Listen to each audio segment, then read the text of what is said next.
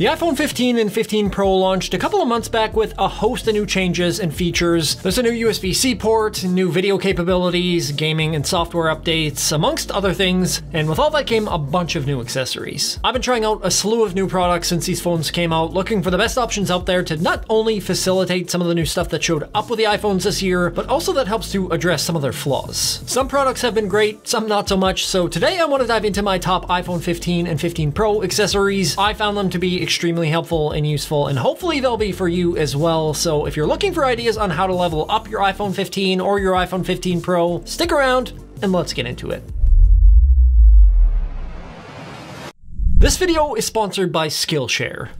Hey everyone, Kyle Erickson here. Finding the right accessories for an iPhone can be a tough thing to do sometimes. Because iPhones are so popular and you can do so much with them, there are hundreds if not thousands of different products made for them, and it can be hard to know where to even start. What I've tried to do this year is focus on the features that I would like to use or that I know other folks might be interested in, and find the best products that I can for those particular use cases, and that's why we're here today. I'm gonna go over 10 products that I think are all fantastic for accomplishing certain things with the iPhone. Like I said, some are gonna enable or assist with some of the new features, address some design flaws, but some of them I find are just awesome products. I will link everything in the description below, but enough of that, let's just get right into the first item on the list. The Zike 2-in-1 wireless MagSafe charger. This has a metallic gray and chrome design on the MagSafe portion of the charger and charges at 15 watts, where the bottom works at 10 watts on devices like phones that can charge wirelessly, or 5 watts with things like earbuds or AirPods. There are an abundance of these types of stands out there, but there are a couple of reasons why this one stands out to me over what else is out there, no pun intended. One, it enables a new standby mode feature on iOS with an iPhone 14 Pro or 15 Pro, where it turns your iPhone into a little bedside clock or calendar and widget viewer. It's nice to get some personalized info to show to you if it's on your nightstand or desk, but the second reason and the most important thing in my opinion is how it charges. There's been quite a bit of discourse recently about the iPhone getting hot. Admittedly, I don't find this to be a huge issue myself, but for years there have been people concerned with MagSafe charging too hot, and this stand does have a solution for that. You can see it's got a little fan button on the base of the stand, and if you click that, a fan will actually start blowing right behind the MagSafe adapter, which keeps your phone much cooler than it would on a regular charger. That really helps squash any concerns about your phone getting too hot via MagSafe charging. And while we're on the topic of power and batteries, let's say you're away from home or your desk. Obviously you're not going to haul a charger like this around with you everywhere, and that's where this little guy comes in. This is the ESR Halo Lock Mini Kickstand wireless power bank, and the great thing about this, outside of just being a regular power bank that charges through MagSafe, is it's got this little kickstand on the back, so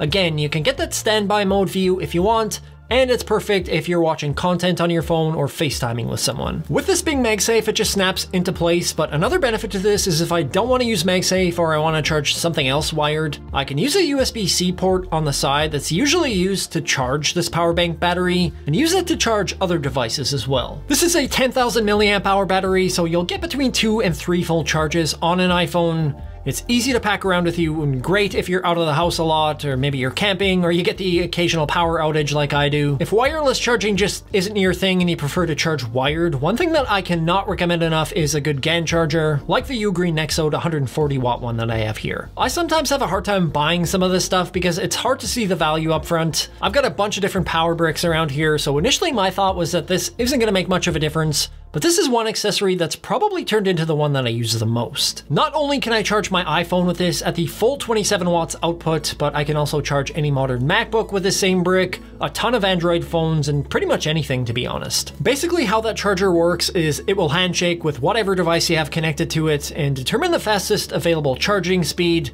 and charge through that spec. It just gets rid of fumbling around trying to figure out what charger goes with what device, and I can use it to charge things like that power bank too, which makes it extremely versatile. It also comes with a very nice braided cable that's a little bit longer than the one that you get with the iPhone box, and speaking of that iPhone cable, that's something that you might want to consider swapping out for other reasons. So the iPhone 15 and 15 Pro released with USB-C this year, both with a number of new things that you can do with them outside of what existed on previous models. On the iPhone 15 Pro, the transfer speed on that port is 10 gigabits per second, which is 20 times faster than on previous models and the regular 15, but both the 15 and the 15 Pro have high bandwidth DisplayPort compatibility, so things like support for 4K displays, but there's one big problem. The cable that comes with these iPhones is only good for low bandwidth transfers and charging. In order to get the most out of that USB-C port on either of these devices, you're going to want to grab a 10 gigabit USB-C cable, and when you're looking for a cable, there's a couple of things that I recommend. First, get one with the transfer speed stamped on it, because chances are you've probably got a heap of USB-C cables, and this is an easy way to identify the speed that your cable is good for. And two, find a decent length cable for whatever it is that you want to use it for. For example, the iPhone 15 and the 15 Pro can be used with a monitor or a TV that accepts USB-C or through an HDMI adapter,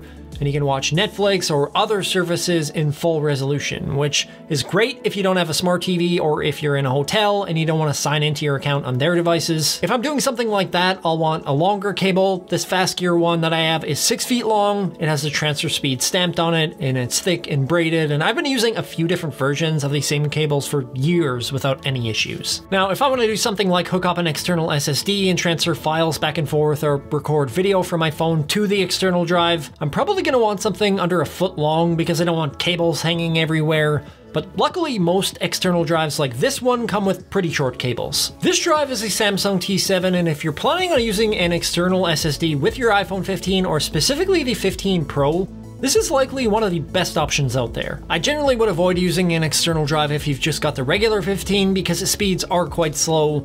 But if you've got the 15 Pro, the T7 will match the 10 gigabit per second speeds on it, and you get outstanding transfer speeds in macOS on your Mac as well. The version that I have here is 1 terabyte, so if I plan on using this to record a lot of video from my phone, this is more than enough space to keep me busy for a while. Not only is this quick and reliable, but it's also small and lightweight and easy to pack around with you. I've seen some people strapping these onto their phones to keep them in place if they're filming with them or using them for more storage, but what I like to do with them is pick up these little MagSafe adapters and stick them onto my SSD, and then I can just pop these off and on, and I don't need to worry about clips and whatnot. These magnets are also fantastic if you've got a case that you really like that doesn't have MagSafe or other accessories. Speaking of which, I have a couple of cases here that I want to bring up that work well with all of this stuff, but before we dig into that, if you do want to learn more about how to get the most out of your camera or anything creative really, Skillshare is a fantastic tool just for that. Skillshare is an online learning community that has thousands of online classes and members, so whether you want to learn about iPhone filmmaking or something completely different like web development, graphic design, and a host of other topics, you can find it on Skillshare. What I personally really like about this platform over others is they've got courses that are in-depth deep dives that are hours long,